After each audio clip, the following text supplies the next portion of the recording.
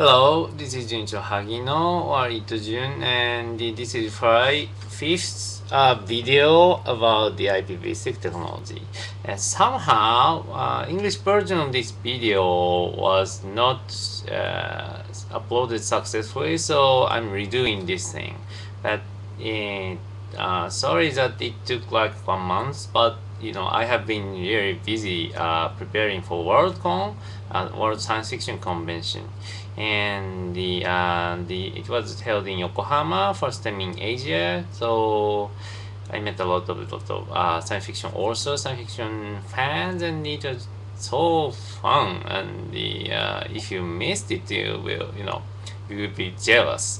Um, I met so yeah. Anyway, so today I will talk about the IPv6 transition stuff, and there are two main topic about this transition, and the one is called stack, and the another is called tunneling. And the stack is the technology where we will make transition to IPv6 very smooth and gradually.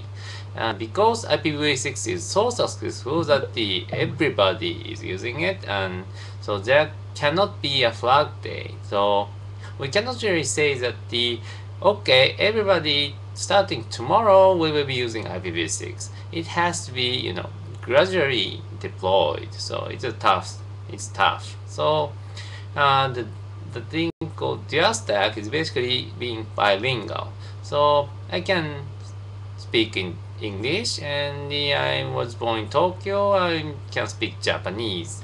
I can speak other languages, a little bit of Korean and Chinese, but that's not the point. And for example, I can say that I study internet stuff, and 私はインターネットのことを研究してます。So this was Japanese, so I can do that. So just like that, all the operating system equipped with the IPv4 and the IPv6. So like Linux, all the BSDs and the Windows Vista, macOS Static 10.2, they do implement IPv4 and IPv6 both. So it can use IPv4 when it connects to IPv4 machines, and it can use IPv6 when you connect to IPv6 machines. So then we put some IPv6 machines, and then gradually we start using IPv6, and we prefer IPv6 than IPv4. Then we start using IPv6, and then gradually portion of communication will be getting more IPv6. So then someday maybe somebody decide to stop maintaining IPv4, and then world will be IPv6 dominated. Dominated is not a word, right? I'm thinking of a good word, but anyway, yeah.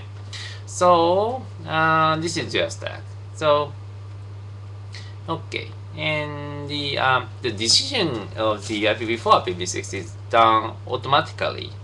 For example, if you try to look see see the YouTube, like you type in www.youtube.com, and then it will be converted into IPv4 address or IPv6 address, and this is done by a system called DNS. But yeah, so if www.youtube.com can be mapped into IPv6 address, your machine will be using IPv6, and then it fails, it will try to look for IPv4 address, then it will use IPv4, and otherwise it cannot connect. But yeah, so today everybody, because YouTube is IPv4 only, we are using IPv4, but it do try to connect to look for the IPv6 address of YouTube, and but it is not successful.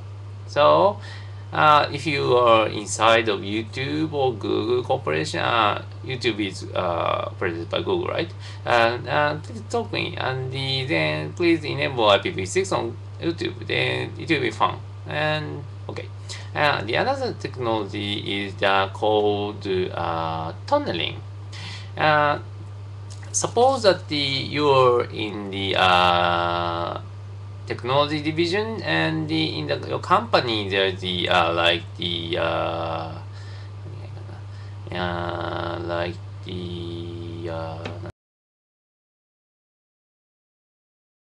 CEO office. Okay, CEO office. And the CEO office and the technology division using IPv6, but corporate network operation is only IPv4. So then, how can we connect between two divisions by IPv6?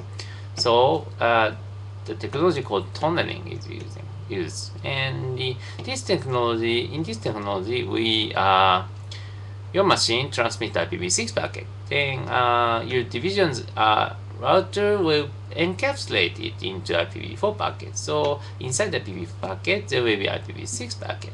And this will be transmitted to CEO office, and the CEO office will be decapsulating. So getting the inside out of the packet. So then it will get IPv6 packet. So then that IPv6 packet will reach your CEO's machine. So that is called tunneling.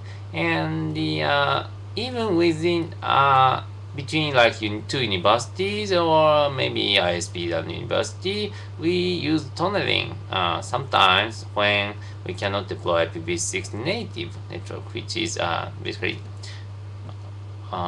which requires the upgrade of both to directly connected routers. So sometimes it's not possible, and in that case we use tunneling. Then how do I say? Yeah, if you are using a technology like IPsec or VPN, actually this is very similar. But anyway, it's geek stuff, right? So even if you have no idea what I'm talking about right now, it is okay. You can ask other technical stuff to do something about it. And if they have no idea, or they are afraid that your configuration may IPv4 configuration may be affected, just talk to me. Then I will be able to help you or help your technical guys. And I am posting video like this, and actually, so the goal is to have more fun with you using IPv6, right? So I think IPv6 will be able to provide you with more fun stuff. So that's why I'm trying to do this, and I have been doing this for 10 years, more than 10 years. So maybe I'm too persistent, but I'm trying this new stuff, YouTube. So anyway, yeah, this is my fifth English version video, and yeah, okay, that's about it. Okay, a little bit of fun stuff. And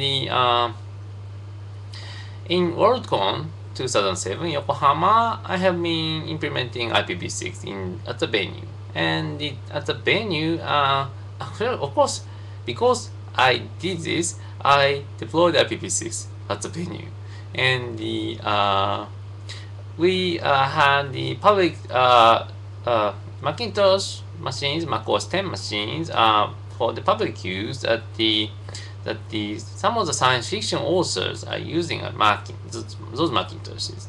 So those users are using IPv6 even without knowing it. So it was cool for me, and yeah, it's fun, right?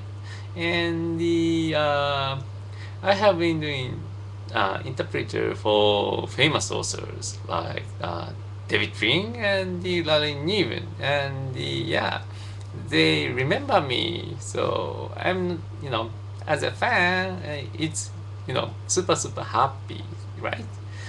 It's so great. Yeah. So it's about time is running out, so I will terminate it. But I can talk about like 10 hours, right? Okay, bye.